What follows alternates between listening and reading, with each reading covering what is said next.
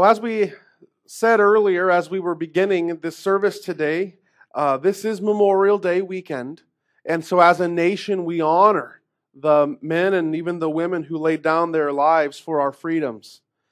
Having just come out of a military context, I can tell you that most assuredly on every military installation in this nation, our service members have been regaled the past week with the stories of various heroes who went into the face of danger and accomplished something great, risking it all, sometimes paying the ultimate price with their lives. I know as chaplains, we're routinely told about Chaplain William Capon, who was a captive in Korea, and how while he was in the POW camp there, he provided aid to the service members, he provided moral support, he provided food, and the whole 9 yards, and he ultimately died because he would give his rations to the other service members.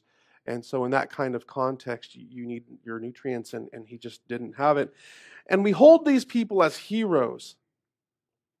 Every generation has their heroes. Whether it's children from the 80s wearing a white glove on one hand, wanting to be like Michael Jackson, or whether it's kids of an earlier generation wanting to be like the Lone Ranger, every generation has its heroes. It could be an athlete like Michael Jordan, Roger Clemens. It could be a rock star. It could be an actor like John Wayne. John Wayne was an inspiration for a generation or two. A politician, Alexander Hamilton, because of that musical, has resurfaced in popularity. It could be a military leader like Patton, Eisenhower, Robert E. Lee. We tend to look up to people, and those same people then affect us in the way we think, the way we act. I remember when I was a boy, it was in retrospect, it was so silly.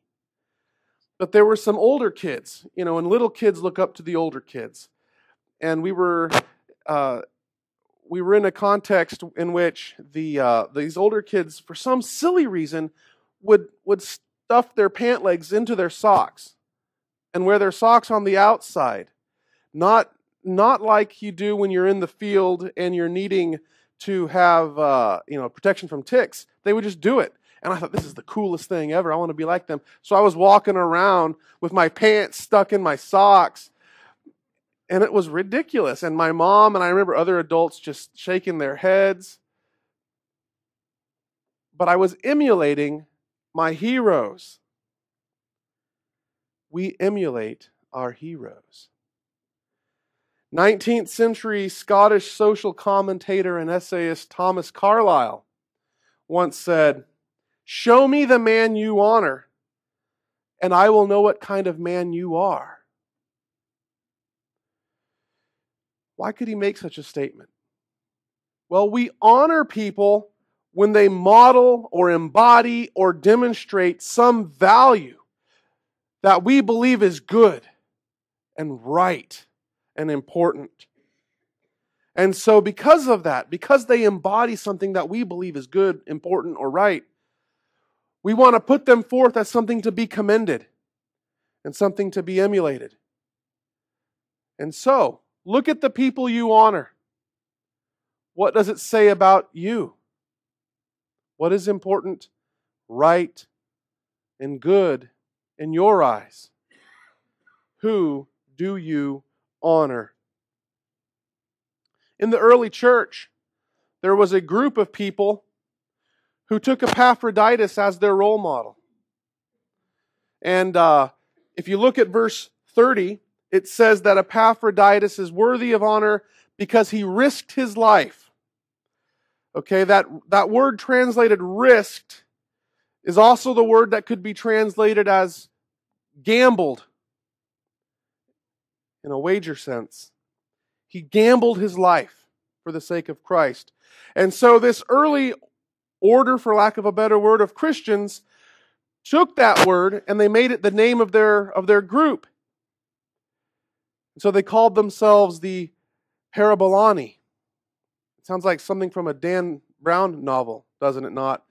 But anyway, there was nothing sinister about them. The Parabolani, the gamblers, what they did is they put themselves in harm's way. Wherever people were least inclined to be to do the work of the gospel, that's where they went. And so in the late 200s, there was a severe plague that hit the city of Carthage, which is in modern-day Tunisia. And the plague was so bad that the pagans were fleeing and they didn't want to even touch the dead bodies because they were afraid of getting infected. And so corpses were literally piling up.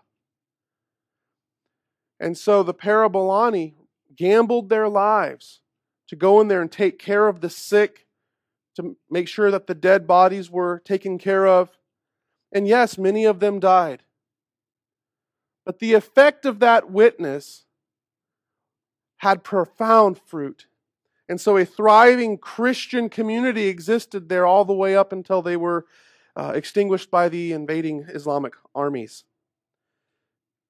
As Christians, we rightly hold Jesus as our example par excellence. Jesus is the standard of excellence. But sometimes it can be hard to flesh out, okay, how do we flesh out what Jesus did in practical terms? And so here, in this part of Paul's letter, as he's transitioning subjects, he puts this travel itinerary in right here. And he does so because he wants to hold forth these two men as sort of living examples of everything he's been talking about. These two guys, Timothy and Epaphroditus, are the embodiment of all the selfless service that he's been talking about in chapter 2. They are, in essence, modeling the Christ-like attitude that he wants us to have from verse 5. They show us what living as a Christian and imitating Christ look like. So, as I was looking at this sermon, or at this passage, it dawned on me. Next week, we start officer nominations. And I didn't intend this, but here we have a passage in which Paul is calling for godly servant leaders to be both received and honored by the church. And so it is true that as you go into officer nomination time, we need to look at 1 Timothy chapter 3 and Titus chapter 1 because they list the criteria of what it means that's required for an officer. But I would suggest to you that in this passage, we get a living example of what it looks like to be leader material.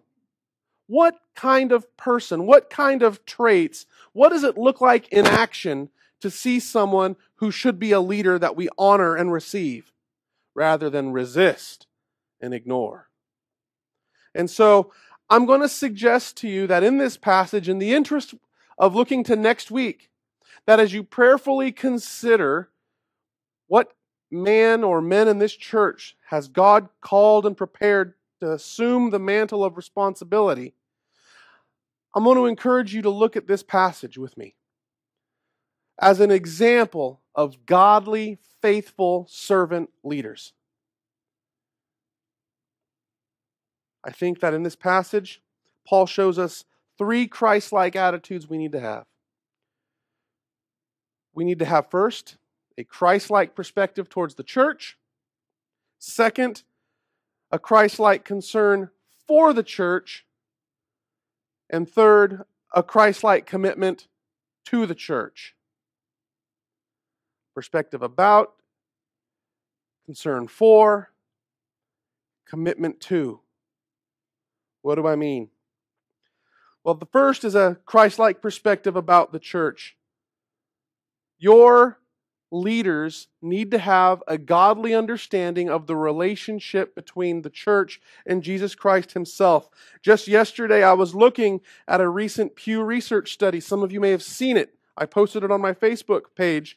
It said, it assessed the beliefs of what's important to Christians and what's important to the world at large, and by and large, there's no difference, which is horrifying. A whopping 20%, they framed it in the positive, 80% of Christians believe that believing in God is important. So that means 20% of professing Christians don't think it's important. That's 1 in 5, by the way. But specifically, only about 35% of professing Christians believe that worship attendance is important. 35%, 1 in 3. Even less, 28% believe that pitching in and helping out in your congregation is important. That is the state of affairs. Now, it's pretty common. It's natural for you to have a low view of the importance of going to church and of helping out if you have as part of your basic worldview and belief that you can have Jesus without having His people. I can love Jesus and His people not so much. That's optional. I'll go if it benefits me or whatever. But that radically that isolated notion of the people from the Christ is radically unbiblical.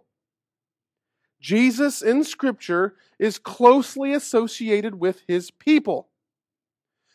For example, one metaphor that's used in Scripture is we are the bride of Christ.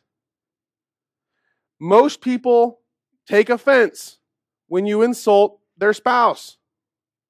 If you insult Kay, you may as well have insulted me. In fact, I'll probably be more upset if you go after my wife than if you go after me. And I'm not unusual. That's most people.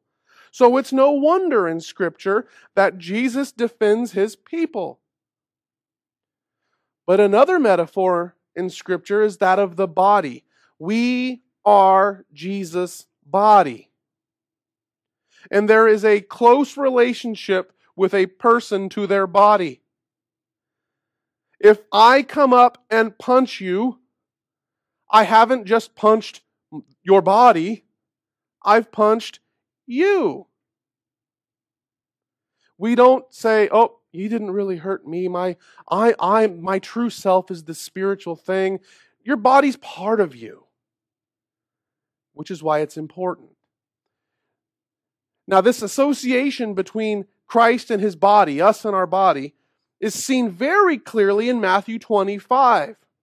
You may remember Jesus is talking about the end of time when He separates the sheep from the goats and the people on His left and His right. And He says to the righteous, I was hungry and you fed me. I was thirsty and you gave me drink. Okay, remember, Jesus is saying it and they say, when did we see you hungry or thirsty or in prison? And what does Jesus say? Whatever you did to the least of these, my brothers, you did me. Okay? So, there is a close relationship between Jesus and His people. When you take care of His people, you take care of Jesus. When you dismiss, harm, or injure, or insult, or ignore the people of God, Jesus takes it personally. Now, what does this have to do with this passage? Because a godly perspective of the relationship of the church with Christ calls for us to see that when we bless the church, we bless Christ. When we are concerned for the well-being of the church, that is the interests of Christ. It's right here. Look with me, please, at verse 20 and 21. Paul's commending Timothy to them, his young apprentice. And he says, I have no one like him who will be genuinely concerned for your welfare. Then verse 21, for they all seek their own interests, not those of Jesus Christ. So in this passage, your welfare is equated with the interests of Christ. Okay? Christ's interest is your welfare. Life in the church can be pretty messy. People can be wonderful. Christians are capable of some of the most gracious and self-sacrificing acts of caring in the world. But Christians can be real ornery too, can they not? And ornery, I think, is the right word. But even when they're not being bad, life in the church can be messy and tough because there's competing interests, there's competing perspectives, there's competing tastes. And it can be hard to really want to lean towards the people who are different than you or who don't really like your focus or emphasis or whatever. It can be messy. And we can be tempted to think that, man, I don't need to mess with that. But a leader in the church is called to see that taking care of each and every person here, taking care of this flock, is Christ's interest. It is what is a matter of concern to Jesus. You can't think about your ministry or serving God apart from the well-being of the people of God. If you separate the two, you're on a dangerous territory. Once I meet a pastor friend who talks about serving Jesus and it's in isolation from the people he's serving, he's not really serving the people there anymore. Your interest is bound up in Christ, and Christ is bound up in you. So when you're looking for a godly servant leader, they've got to understand that when they're serving you, they're serving Christ. And if they want to serve Christ, they need to serve you. There are no little people in the church. It's easy to think, oh, doing the Lord's work is up here preaching or out doing evangelism or something like that. When you serve the body, you serve Christ. You serve Christ. So when we have people up in the nursery taking care of little squirmy babies, they're doing the Lord's work. They're serving Jesus. When we have people setting up tables, taking out trash, cleaning the floors, bringing meals, that's serving Jesus. And it's important. But you have to have the perspective that when you do something for the church, you're doing it for Jesus. That drives you. And it takes it off the mundane and elevates it to something important. So, a servant leader needs to see his commitment to you as part and parcel of his commitment to Jesus. If he doesn't, then he's not really going to be genuinely concerned for your welfare. So who in this congregation understands that when they serve the church, they're serving Christ, and that they need to serve Christ in the context of serving his people? That is a characteristic of a godly leader. But the second thing is a concern for the well-being of the church. It's precisely because your welfare is of interest to Christ that anyone who's going to be a true servant leader needs to have concern for the people of Christ. What's interesting is if you look in verse 20, where he talks about Timothy, and it says that there's no one like him who's going to have a genuine concern for your well-being. That word translated concern there is the same Greek word that in other contexts is translated as worry. The Greeks only had one word for that. Now we parse it out and we differentiate between, the good kind of concern and the bad kind of concern. But the Greeks just had one word. But the word means an anxious concern based upon an apprehension of impending or possible danger or misfortune. In other words, think about the things that keep you up at night. You fret about. You fret about your kids, how they're going to turn out. You fret about where the money for that repair is going to come from. You fret about all sorts of things. That spot on your back, I don't know. You fret about things. That's the same word that's applied to Timothy here as he thinks about the well-being of the church. A godly servant leader is worried, in a good sense, for the well-being of the people of God. So, if you're going to be a servant leader in the church, you have to care enough to, let me put it out here a little bit strongly, to lose a little bit of sleep for the sake of the people of the God. If they're not that important to you, then you're probably not going to be prepared to make the sacrifices for them. Do you care? But look at verse 20. There's no one like him who will be genuinely concerned for your welfare. Your there is plural, so it's all y'all's welfare. And then down in 26, the same basic sentiment is expressed by Epaphroditus.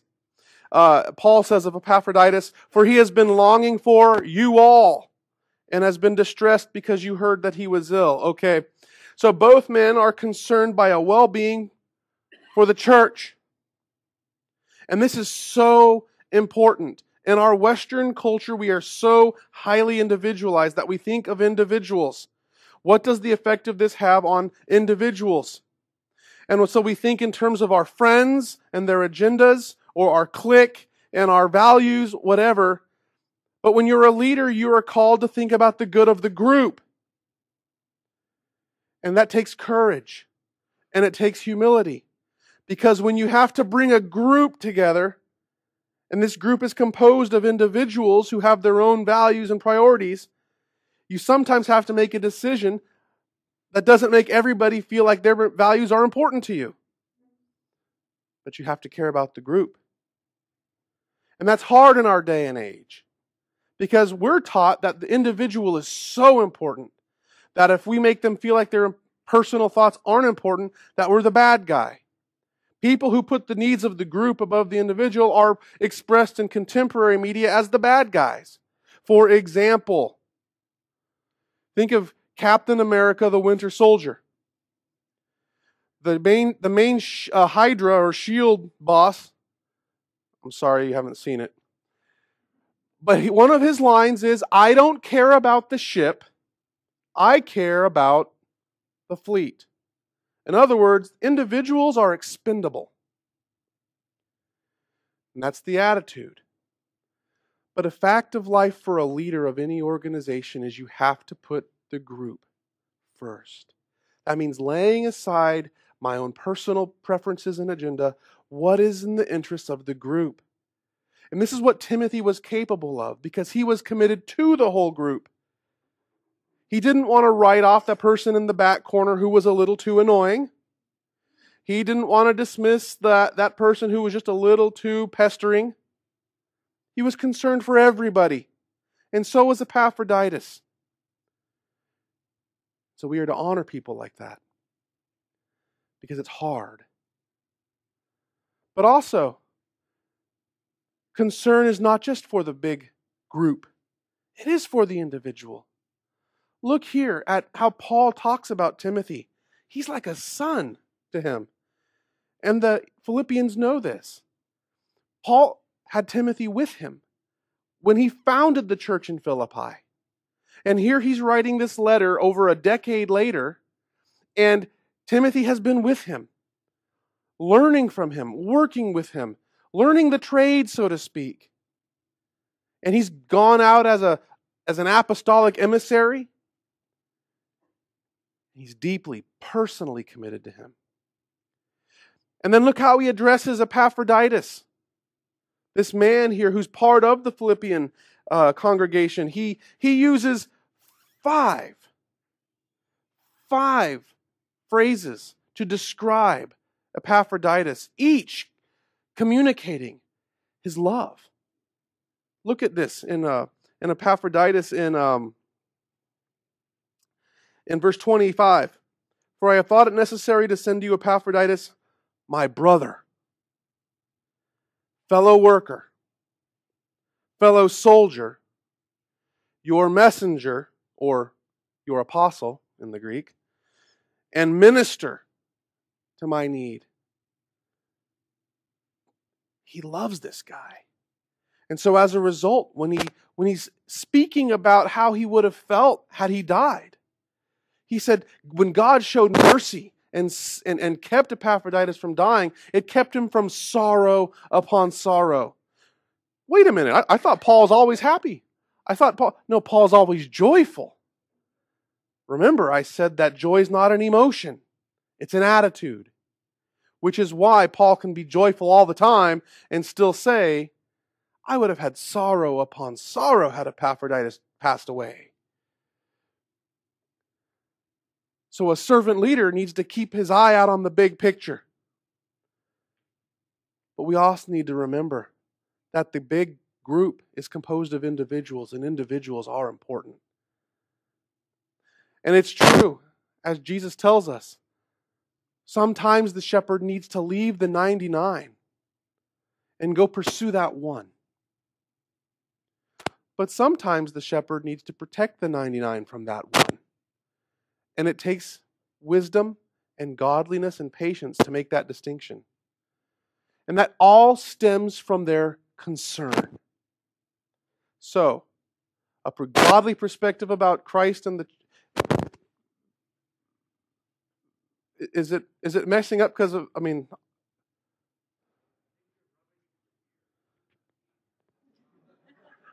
all right, I just pushed it away from my face. Let's see if that fixes it. Sorry. I guess it's time for a trim.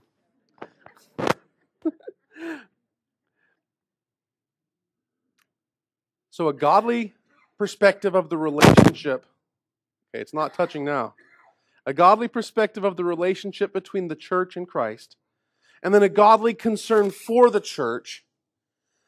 But then we also need to see a Christ-like commitment to the church. It's fun and exciting to start something new. It is. People will raise their hands and say, yeah, I'll do this. But as soon as the newness wears off, they just sort of cast it aside, don't they? As soon as the demands of duty and responsibility pile up and the thrill and excitement of all the newness goes away, people just kind of have second thoughts. In the Army, I encountered a whole bunch of kids who enlisted. They were hoping they were going to be the hometown hero. They had in mind, being the next Audie Murphy, if you know who that is. They just wanted to be superstars, and they envisioned, kicking in doors and all this stuff.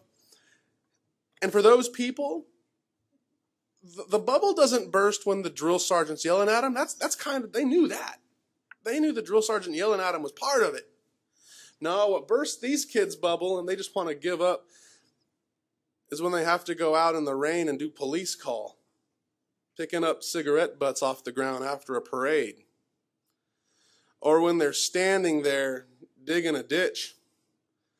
Or they have to just go and clean weapons. Or when they have to come back early on Sundays because they have to go clean latrines, restrooms. That kind of stuff.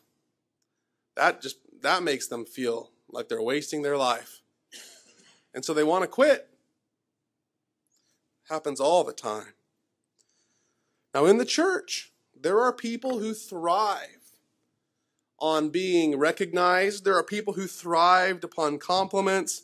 They love attention, and so they'll volunteer for anything that'll scratch that itch. But then as soon as the adoration fades, or as soon as the criticisms start coming, and you're going to be criticized. As soon as the criticisms come, oh man, this isn't worth it. I only got one life and I don't want to live it doing this. And they quit. Ralph Waldo Emerson once said this: all great masters are chiefly distinguished by the power of adding a second, a third, and perhaps a fourth step in a continuous line. Many a man had taken the first step.